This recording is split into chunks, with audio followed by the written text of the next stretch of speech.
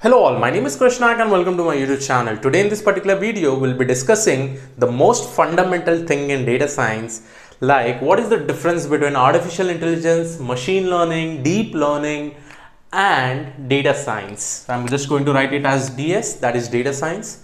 Now guys, I probably think in my YouTube video, I had to upload this particular video as first. But you know, I just went with the flow. I missed about this particular topic because many of you still have various confusion regarding it.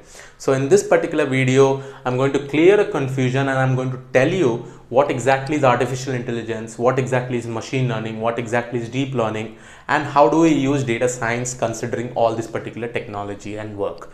So let us go ahead and let us just think. I'm also going to create some Venn diagrams. So let me consider that this is my Venn diagram of AI, and the main work of AI, you have heard of AI applications, you have heard of AI engineers kind of positions.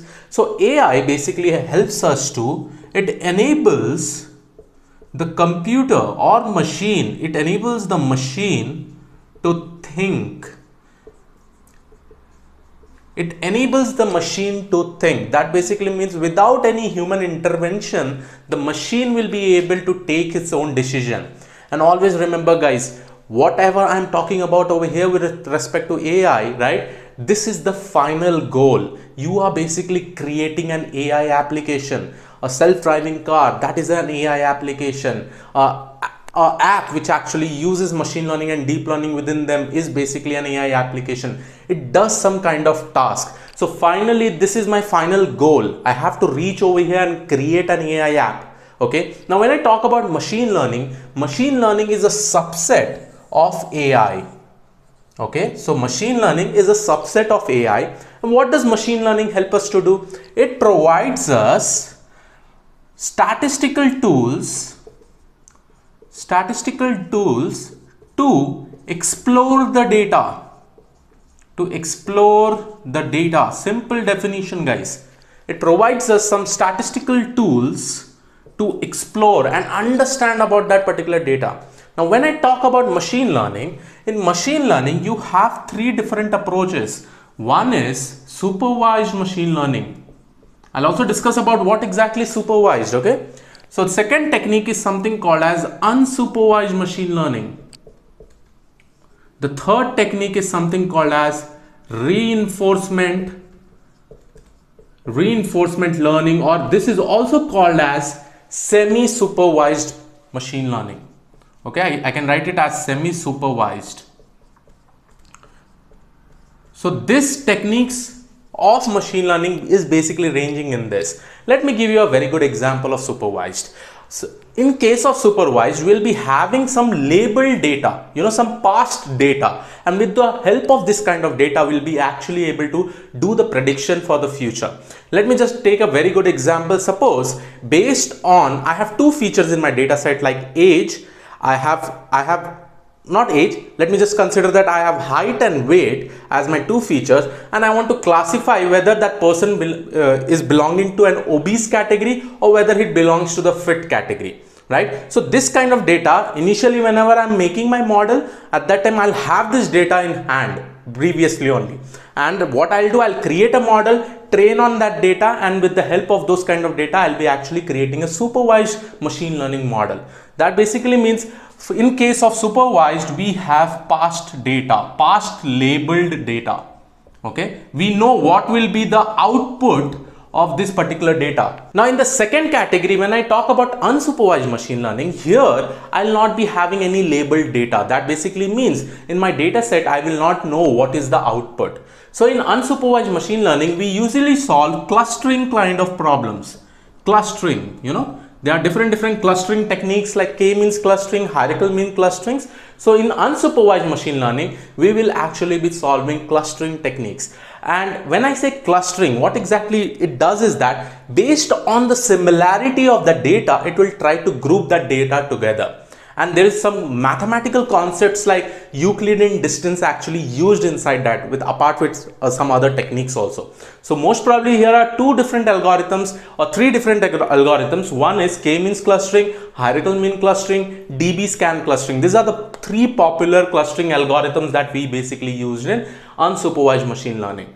Now in case of reinforcement learning, what will happen is that some part of your data will be labeled and later on some part of the data will not be labeled. So the computer or the machine learning model learns slowly by seeing the past data, and it will be learning as soon as the new environment, new data will be coming up.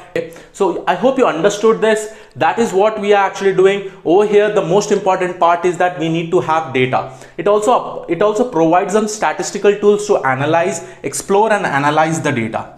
Okay. And this is the three different techniques that we basically have in machine learning. The third part, which is my deep learning, is again a subset of machine learning. Now, why did deep learning got created, you know?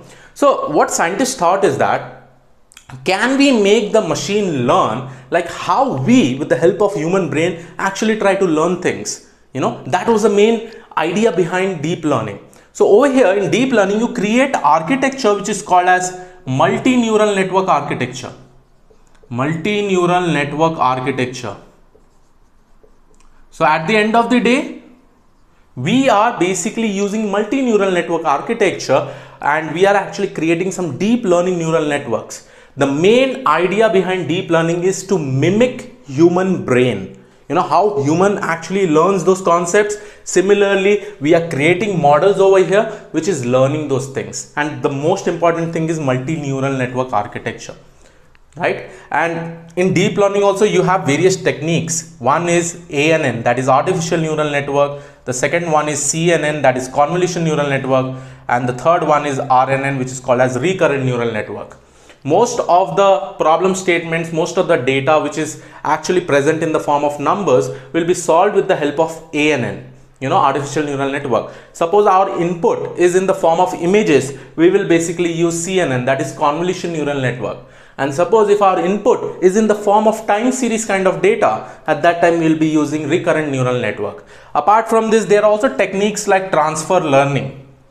You know, there are some advanced neural networks, extension of this CNN, advanced CNN. So suppose if I take an example of masked RCNN, right? So these are some advanced neural network architecture where the base is actually a CNN architecture. So you should try to understand this. First of all, I am actually using these concepts of machine learning and deep learning, and the main goal is to derive an AI application. You know, by using this particular techniques, I want to create a model which will be, I want to create a self-driving car. So that is, self-driving car may be an AI application. Okay. Now the question arises, where does data science fit into this? Right? Now data science is a technique which tries to apply all this particular part, means all these techniques that is basically machine learning, deep learning, and apart from that it also uses some tools, some mathematical tools like statistics, you know, probability, linear algebra, a whole lot of different maths like differential calculus and all, right? And that is what this is basically my DS, that is data science. So a data scientist will have to work on ML, DL based on the type of use case by using some mathematical tools like statistics, probability, linear algebra and many more. Okay, and he may work in this three kind of machine learning, he may work in this three kind of deep learning techniques, right? And this is the basic difference between an AI, ML, DL and a data science. You have whole lot of these things that you basically learn when you want to become a data scientist. Isn't it amazing, right? Because I have actually worked in each and every part of this, all the techniques that I have actually written down over here, and I have created some very good AI application. Some of the recommendation systems, super cool recommendation systems I have actually created, you know. And if I go and use this RNN, I have actually worked on time series sales data with the help of RNN architecture. I have extensively worked on CNNs, you know, where my inputs are in the form of images, live feeds, you know, videos and all this particular technique. So yes, this was all about this particular video. I hope you understood this particular video that we discussed that what is the basic difference between AI, ML, DL, data science. Please do subscribe the channel if you have not already subscribed, and please share with all your friends whoever require this kind of help. And yes, I'll see you all in the next video. Have a great day ahead. Thank you one and all.